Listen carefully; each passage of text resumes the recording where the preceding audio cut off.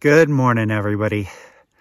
Welcome to day 101 on the Continental Divide Trail. Camped last night at mile 1834.8 up in the trees up at this little climb. So yesterday the weather was really nasty almost all day, and kind of cleared out a little bit in the evening, but still a lot of clouds.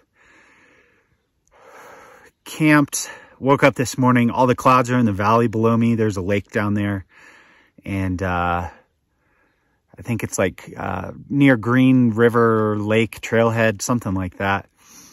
And yeah, it was cold last night, so I'm a little cold. A lot of my stuff is still wet, but it's supposed to be a really sunny, nice day. We're up above the clouds and headed uphill on a climb, so hopefully warm up a little bit.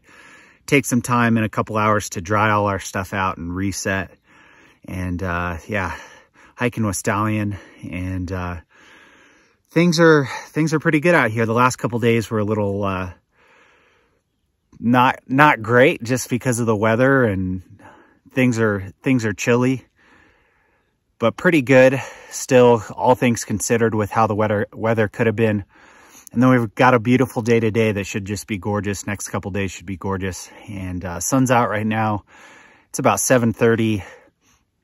Still on the wrong side of the mountain, so I'm in a sunny spot, but there's some shady spots before the sun fully rises. So gonna get headed out and get hiking and try and find some sun.